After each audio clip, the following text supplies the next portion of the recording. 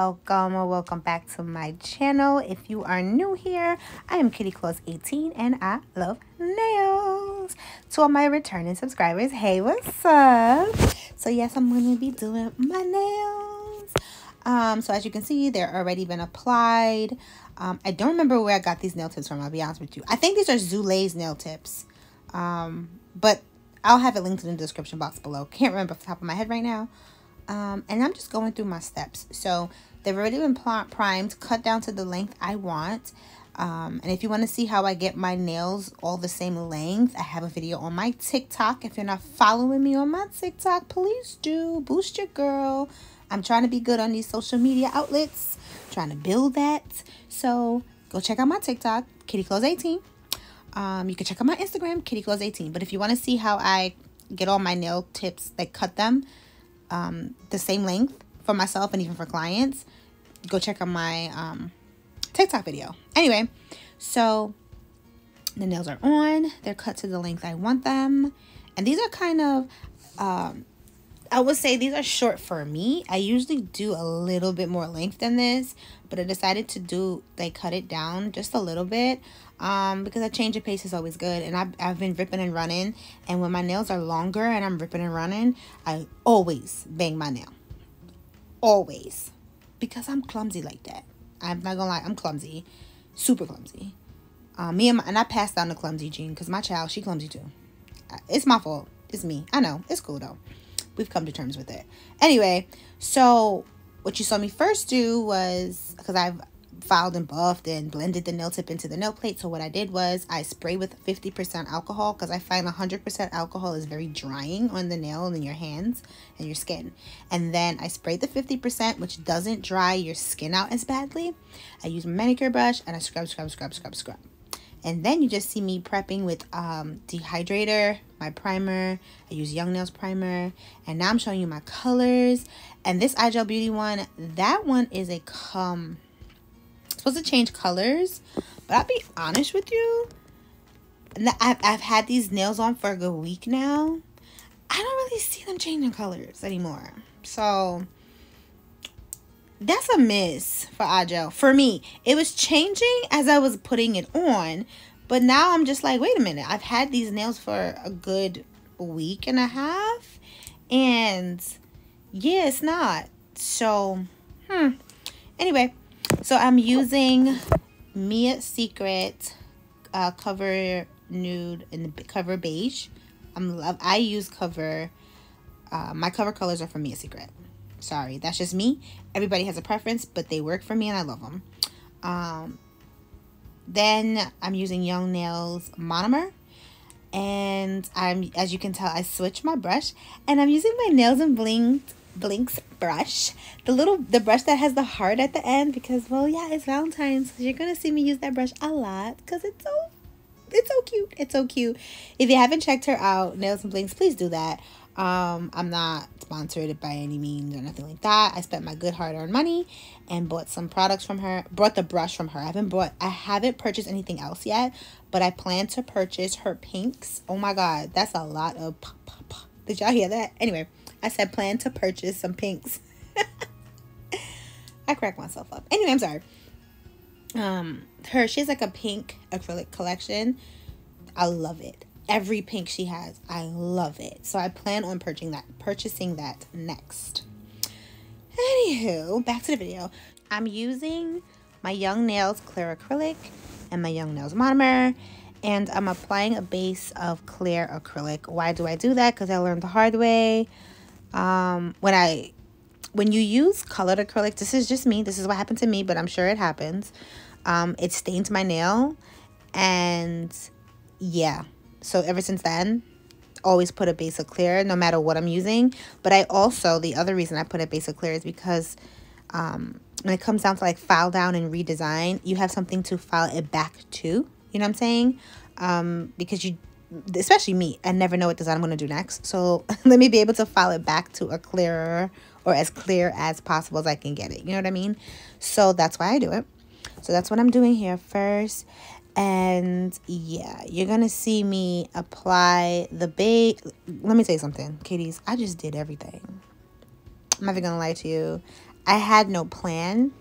I just knew I wanted to do something Valentine-y, but I had no plan. So yeah, I kind of just went for it. This is a glitter mix that I mixed myself and made for myself. If you want to learn or know about like mixing glitters and acrylic powders and stuff like that, I have some videos on my channel. I will link them for you, so you guys can go check out those videos. But your girl was freestyling. And on top of that, I was watching TV and I was doing a bunch of stuff. Like that color I just pulled out, I didn't even use it. I was looking for the Young Nails one that has like a little sparkle, and I was looking for regular white because of course I decided at the last second I'm a marble too. Let me tell y'all something, kitties. Your girl be at that table just doing things for doing them sake. Like I was just, okay, what am I gonna do? So then I said, well, let me try, I wanted to make like, you know, like back in the day when we was young, and in your notebook, you would scribble the, you know, somebody's name and put hearts and what, you know, like that. So I was like, oh, I could do like a notebook nail. So what I decided was I was going to use I'm using Mia Secret white, and I'm going to do a white nail, and then I'm going to turn it into like a loose leaf paper. I know with all these new digital age peoples, I don't know if they still remember loose leaf paper, because I know my child does not even use paper anymore. Like everything is on the computer for them, even for school. So who remember loose leaf? Drop a blue heart emoji in the comment section down below. Or if you're not watching this on your phone or whatever, just type blue heart so I know that you're actually watching this video. But who remembers loose leaf paper? Like that was a thing. But anyways, so for that, I'm ombreing the thumb using that IGEL Beauty color change color. And as you can see in the bottle, it's like a pinkish plumish kind of pink. And then it goes on this really dark purple, which I actually like a lot. So you'll see that color. It, like I said, it does change color. So it's just, I guess maybe I have too much stuff going on. I don't know. I'm gonna try it again. That's what I'm gonna do. I'm gonna be fair and I'm gonna try it again, but I'm gonna make the color change color the focal point of the nail set. Now, the reason I was going ham talking about loose leaf paper is because that white nail I'm going to design it to look like a sheet of loose leaf paper. And then I'm going to use these Artistro, they're like acrylic paint markers. And they're really dope for designs, like really dope. So I'm going to show you how to use that, and I will have it linked in the description box below. If you want to go try it, I got it from Amazon. And they're dope. I got a set, and I think it came with 15 colors, or I could be lying, but more than enough colors that you need to do some really nice nail designs with. That's all. Leaving it in the description box below. So yeah, for my ring finger, I'm using a glitter mix that I made. And like I said before, if you want any tips or tricks in glitter mixing, I definitely have a video or 2 or 3 about that on my channel. And actually, it's one of my most watched videos, like legitimately, like most watched. So I'll probably have it linked in the card somewhere, and then you guys can go check that out. Everyone always asks me where I get my glitters from. Everywhere. I get it from everywhere. Whoever sells glitters, I will find it. I will say not every glitter is the same. Some glitters, because we're using it for acrylic and we're using monomer and chemicals like that, sometimes when you use it and you're trying to encapsulate it or whatever, the color will just be drained out because of the monomer. So what I would suggest is, if you're buying any glitter that you think you can use for nails, you can test it out to see if it loses its color or luster or shine or whatever. Just do a test run. But I can say the glitters I purchased from Target, Walmart, Amazon, even AliExpress, stuff like that, Shein, Never had a problem with the change in color. Some like 99-cent store glitters, yes, I've had a problem. Yeah. So I kind of stay away from those. But even, and I can even say that because Dollar Tree, which I feel like is just, it's like a 99-cent store, it's just $1.25 now. But like, I get glitters from them and they don't fade or churn on me. So I do a test run. I know for a fact the Walmart glitters, the Target glitters, I've never had an issue with them. So just do a test, okay? So as you can see, we're ombreing here. Nice and flush and cute. And I decided to add some of my glitter to that ombre, just to give it an extra oomph. Like I said, guys, I didn't know what the heck I was going to do. Had no clue. I didn't go in with a plan. I just was doing things. That's all. I didn't have a plan. I don't know. Let me know if sometimes you guys do the same thing, where it's just like, especially if like you do nails for other people, right? Or I can't even say that. Just in general, like you'll have all these ideas, and then the moment that comes for you to do your nails, and you're like, don't know. So for me,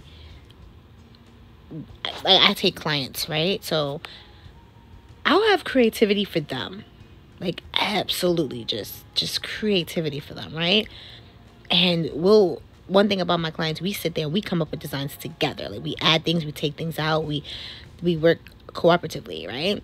And I think that's great. Like you're doing art on their nails, but I feel like they should have reasonably an opinion. I mean, come on.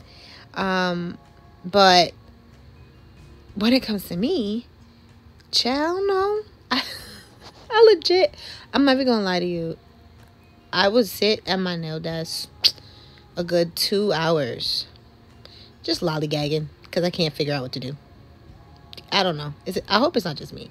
Please tell me I'm not alone. Please put hashtag not alone if you do the same thing. That when the moment it comes time for you to sit down and actually do your nails, you either draw a blank, or the concept you had in your head is not at all what you do, or you pull out dang near everything you own, drop it on your nail table, okay, and you just be doing things.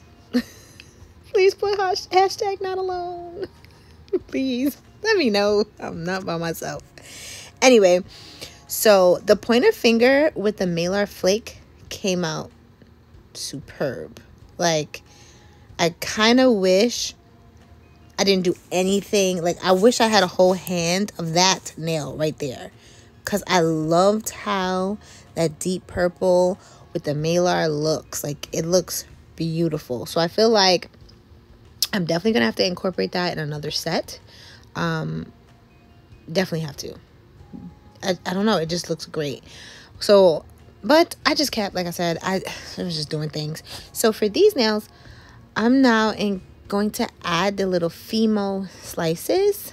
So usually you get like the the fruit ones, but these are like little hearts. They look like little sweet tarts, like the candy that they give away on I want to say Halloween. Oh my gosh, Valentine's Day and stuff.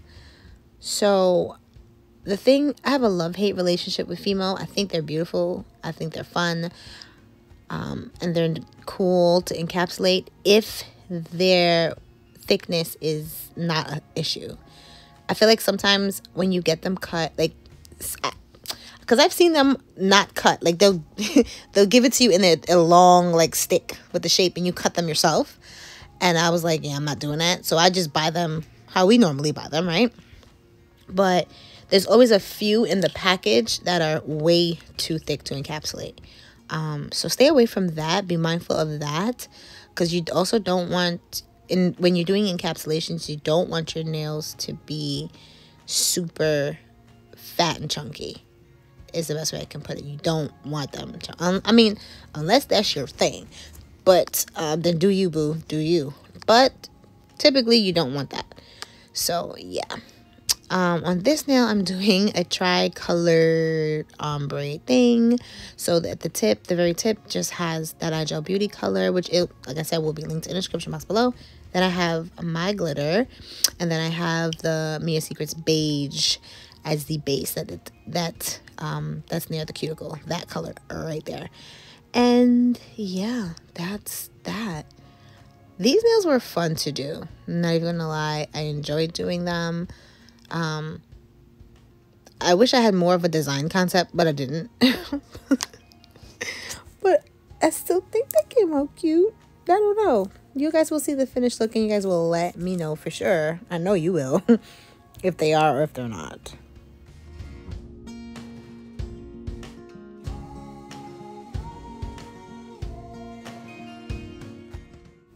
So now I am going to do my encapsulation part. I have to cap all of these, and I'm using my Mia Secret, no, I'm lying, Young Nails Clear Acrylic, and we're going to cap. We have Fimo in here, we have Mylar Flakes, we have glitter. So yeah, you kind of want to make sure when you do your finished filing that all these beautiful things you placed on the nail does not just get filed away. So I'm just going to go about capping all my nails in clear.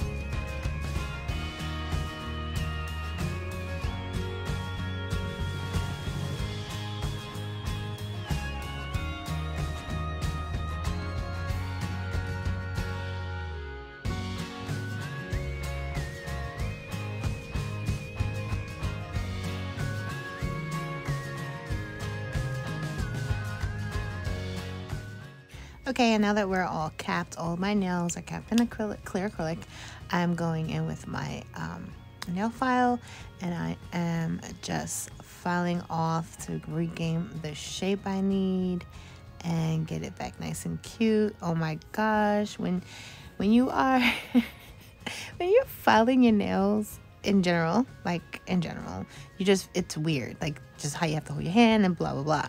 But like when you're filing it on camera, it's even weirder because it's like you gotta make sure you're in shot, but you also want to make sure your nails are straight and good. So you're just like, is the camera catching this? Am I good? What's going on? And then I don't know.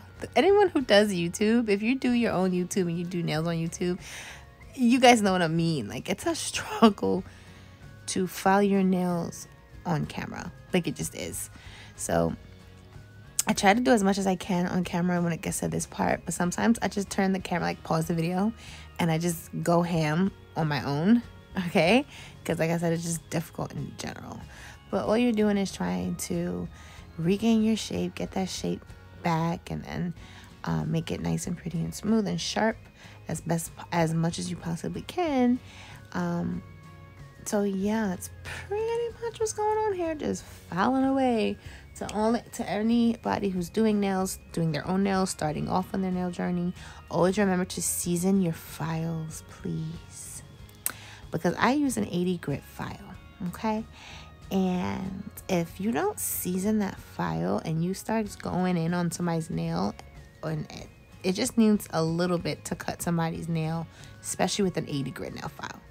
So you take another nail file, and this nail file will not be used on clients or whatever, and you just score the edges of the file.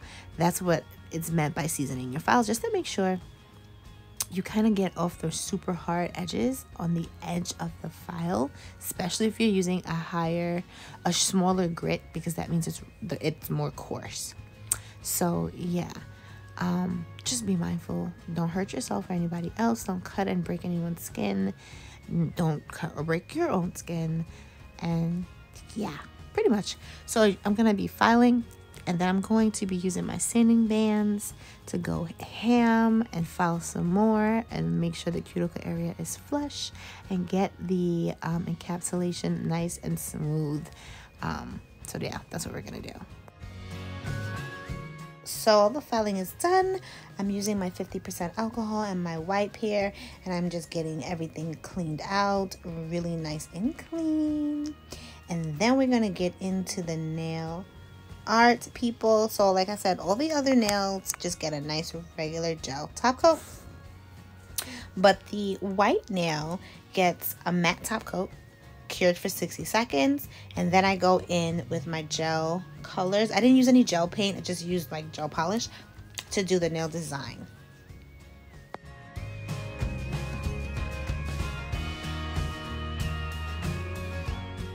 So as you can see at this point, I had already started.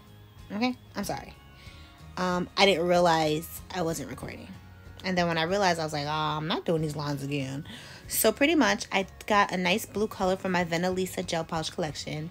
And those are the lines of the loose leaf paper. I kind of wish I made it a little bit darker. It was, to me, after the fact, I realized it was kind of light. It should have been a darker blue, but it worked. And then I'm using the red, a red Venalisa gel polish, I believe.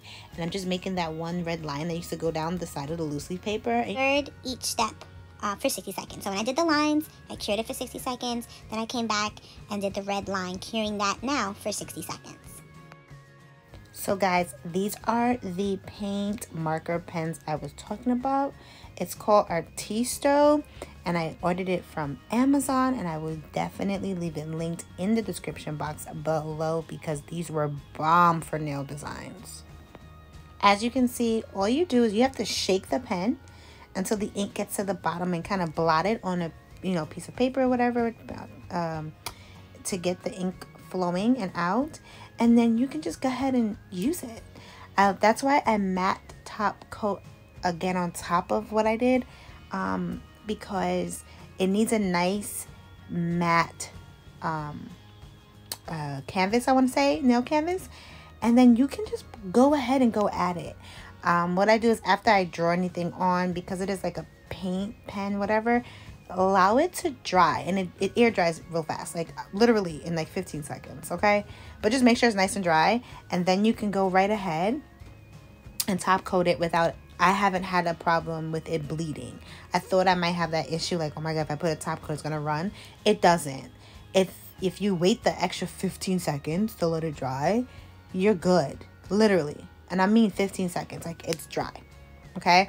When you first put it on, it's a paint, so it's a little wet, but it dries completely, and then boom, top coat that bad boy. Or you can matte top coat it to, you know, make it stand out like loose leaf paper for real. And that's it. This time around, the gel top coat I'm using is this Young Nails Ultimate Finish Gel. She's a little bit thick, but she has a beautiful shine. Beautiful shine. She's a little bit thick though. A little bit thick. But I like her. I really like her.